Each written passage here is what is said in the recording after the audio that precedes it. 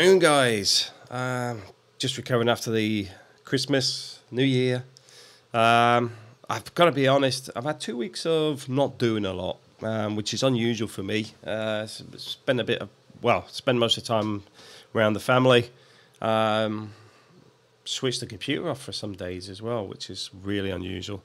Because I normally check my emails at best. You know, that's my absolute minimum. But I've even some days not even checked emails. But as you can see, I'm still a bit tired. Still got the flu. And today, the van is giving up the ghost. It's a sad day for the van. It's a sad day. I think I'm not going to bother getting it fixed. I think it's time for it to go off to pastures new. Dismantled and put into other vans or whatever. It's a bit frustrating because obviously it cuts down on my mobility right now, but at the same time, don't really need it. So I'm sort of looking today at some new vehicles, but Spain second-hand vehicles can be quite expensive. I think it's because there's like transfer taxes and stuff. So a lot of people hold on to vehicles because there's taxes associated for every time you sell it. So I can understand why you may just keep hold of a car until it's like that and only with scrap value now, simply because you pay tax for selling it on to somebody else. But this all gets me onto, there's been, I think, 2 or 3 people brought up about depression in the last few weeks. I mean, the thing with depression, I know some people that suffer with it. Myself, I can't relate to the extent some people suffer with things. Myself, I've sort of given myself a slap in the face and snapped myself out of it. So I can't relate to how some people get into a situation that can control their lives. I can't do that. But what I can say is how I avoid that sort of scenario for myself, which is limit where you're getting the negative stuff from. You like here, you get YouTube trolls and whatever. They don't bother me whatsoever. They spend a lot of time creating new accounts just to make a comment to get banned, blocked, and deleted again. But at the same time, it only takes me 2 seconds to get rid of them. Doesn't bother me in the slightest. So things like that, if it does bother you, do that. You don't have to engage with them. If you've got people around you that are very negative, is it something you can change? Is it a workplace problem? Is it a relationship issue? Because I know in the UK, I've come across people that have some very strange relationships where they're almost subservient sometimes, and it's not all man, woman, woman, man. You know, it can also be around jealousy. It can be around insecurity complexes, and even with that, it's either feeding it or they're suffering with somebody making them feel insecure. So depression's a complex beast. But I think the main thing you have to do with that is actually focus on what is depressing you. And I know some people will say, Matt, I do not know, Matt, I just feel empty. That's a feeling, but something gets you to that feeling. Now, I can understand some people have loneliness issues. I can understand some people have anxieties, about going outdoors and things like that. But one of the things you need to do is actually confront those issues, because you need to turn around and stop them controlling your life. Now, I know it's not easy, but it's the only way you can actually change that, is actually to take these things head on and do it in small steps. And I'm not saying you have to do things overnight. It's a bit like I had a couple of friends a while back that they sort of lost it relating to relationships. And with the online dating, some rough women out there, that's all I can say. But at the same time, they eventually met people they actually got on with. But for years, they'd been single. And it was sort of a case of, you could see it affected, because they actually wanted companionship. I mean, the guys are, I mean, they're okay guys. They work a lot. They have their own houses, etc. But the problem they have is they don't have a good social group. They don't mix too well. You know, they're not people that like to go to nightclubs and stuff like that. So their social connections is mainly around other workmen. You know, for example, they're engineers. So the social group is other engineers. And they may go out drinking, having a few beers, whatever, have a laugh, but they don't really connect with others. But they found online dating worked, even though it's one of those things where they were worried about the stigma attached to it. And one of the things I did say to them is like, who cares? You know, at the end of the day, who cares? It's a bit like Paul. There's a group of us out one night, and Paul wasn't there. And they said, because his wife's from Thailand. And somebody made the joke that he was under the thumb and he couldn't get in because he didn't have a tie. You know, it's that sort of working banter. And I just said to the guys, I said, look, he's going home to a beautiful wife. She's already cooked dinner for him. You guys are all out here, all single, all out trying to find a girl for the night or whatever. He's already got his dinner cooked, his slippers warmed by the fire, and who's laughing? You know, at the end of the day, it's all what you want in life. You know, at the end of the day, you've got to go out there and get it. You've got to take it. You've got to work with the tools that you're given. You know, it's a bit like here in Spain. I still struggle to learn Spanish, and I know it's my problem, and I know I do not put enough dedicated time into it, because quite simply, like today, I've got 7 different things to do, and the van has lost me my entire morning. But the point being is, that's an excuse. At the end of the day, if I want to learn Spanish, I need to make sure I dedicate time to it. So the only person who's responsible for that is me. It's not me saying everyone should speak English. It's not me saying it's too hard. It's me saying it's my responsibility. I need to dedicate more time to it. I need to learn. In the same way, it's pretty much the same with everything. If you're suffering with depression, something is causing that. Something has caused that. It could be a loss, a family loss. But you need to manage how that is affecting your life. You need to understand that the person that you don't have anymore wouldn't want you being the way you are. That should be your focus, to turn around and show them that you're moving on, but at the same time, they're not forgotten. You're doing it in a way to turn around and say to them, you know what?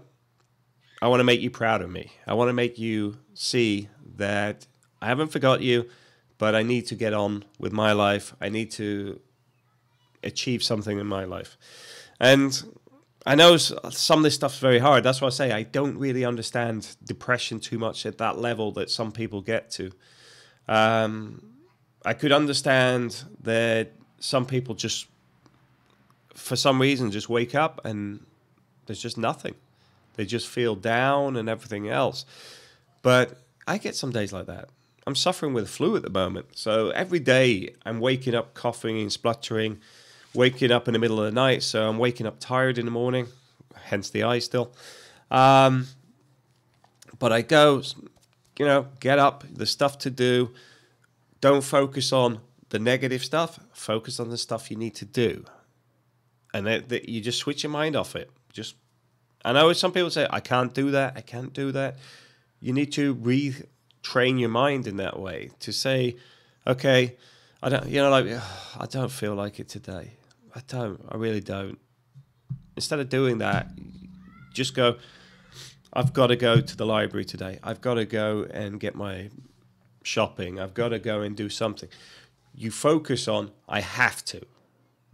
I have to.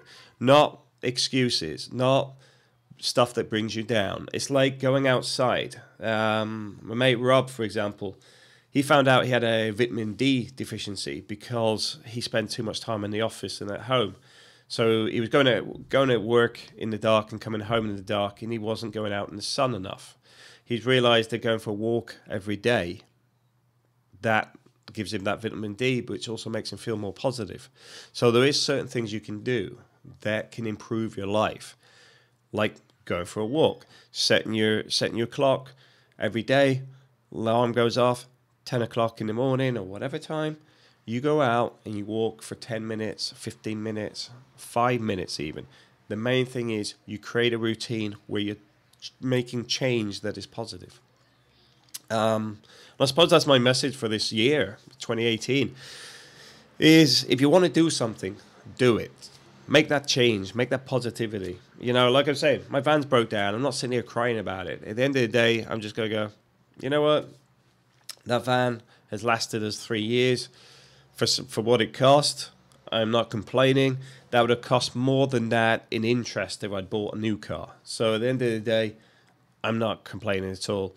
I'm going to have to get another vehicle, but at the same time, that's life. We move on. It's not luck. It's not karma. It's nothing out of the ordinary. These things happen to everybody. And that's the other thing you've got to realize, that these things happen to everybody. Don't assume that you're being picked on or something else. Life doesn't work that way. There's been so many things done on luck as well that shows that people are just as lucky as each other. I know some people say, well, some people are more lucky than it, but it actually works out about the same. On average, everybody's the same. So you're just as lucky as everybody else.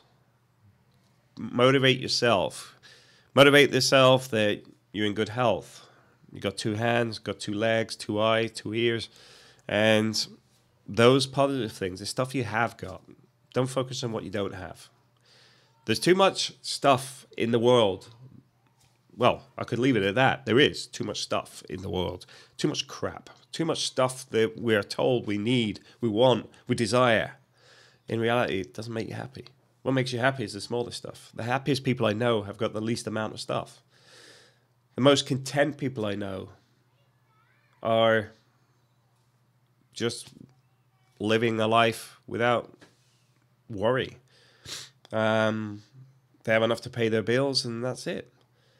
Because at the end of the day, most of the stuff we're built on is debt these days.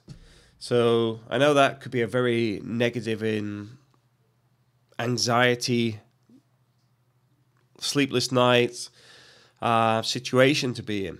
But do you know what you need to do? Is focus on the problem. Focus on the problem. If you've got too much debt and you've no way of paying it and you're struggling to feed yourself, whatever, look at how you can consolidate debts. Look at how you can manage debts. Go into something like moneysupermarket.com. Is it Money Supermarket? Yeah, I think it's moneysupermarket.com. There are people out there that will help you. There's people in the same situation. There's people that know how to fill out the legal forms. Because I'll tell you now, banks, credit card companies, mortgage lenders, the one thing they are all scared of is the word bankrupt. So they all want to help you help them. So do not bury your head in the sand. You can come out of this ahead of the game. You can turn around, get everything pushed together, reduce the interest, etc., freeze the debt. There's different ways of doing it. Speak to experts on this, and they will help you get through this, because they'll even cut some of the debt up. You know, at the end of the day, they do not want you going bankrupt. Bankrupt, I mean, I know countries are different, but in the UK, puts everything at zero. You know, at the end of the day, people go, oh yeah, but you might want to buy a house in the future. Well, if we've just written off £200,000 worth of debt, don't really care. You know, that's reality. You know, at the end of the day, some people may actually be like that. They've got so much debt that they would never be able to afford a house in the future anyway. But if they get everything back to zero, they could even save it. I mean, that's the reality. One of the things I do find myself is having zero debt is my ability to have extra funds more than most people is very easy. Because I don't have a car loan. I don't have a credit card. I don't have a mortgage. Okay, we've got rent, but wait for this year. There'll be some changes coming on that very soon. But the point being is you try to reduce your debts all the time. There's a lot of stuff we could live without. I mean, like this argument with Orange Mobile, for example. I do not want a mobile phone. The only reason it was tied in with the package is it was the same price, and now they're trying to make me have it. But the point being is, I prefer it pay as you go, because I just top it up once every 3 months, because I don't really call anybody. I use WhatsApp or Skype or this. I don't actually use the telephone. That's reality. Life's moved on since the old Alexander Bell. But anyway, I'm going way off topic. So hope everyone has a great 2018 and just stay focused. Get yourself focused, get motivated. And I wouldn't say New Year's resolutions, because I don't think that works. I think you've got to do it in more of a process or baby steps for the majority of people. So dealing with it, I would say, instead of New Year's resolutions, list your problems and then list your solutions. And then have a list of goals, what you want to achieve this year. And having one which may even project into next year. Just spend a bit of time on yourself. Spend an hour just working out where you want to be for 2019. Just put everything out there. You know, want my credit card paid off. Want a new car. Want to save for my daughter's university. Whatever it is. Because once you start putting it in place, you start focus on making it happen. And that's why I say, you know, when people wake up in the morning all depressed and are just like, you need to change that. And I know it's not an easy step, but you need to stop doing that and just completely ignore it and just go, I need to go and do this today. And if you haven't got stuff to do, start listing some stuff that you can do on a daily basis. Even if you're going out for a walk for 5 minutes a day, that little change is a big step. And I know some people struggle to go outdoors, but just doing these little things a bit at a time will help you over a longer period. There is no rush on this. You only have one life, though. You're living it. Enjoy it. So if you're not enjoying it, how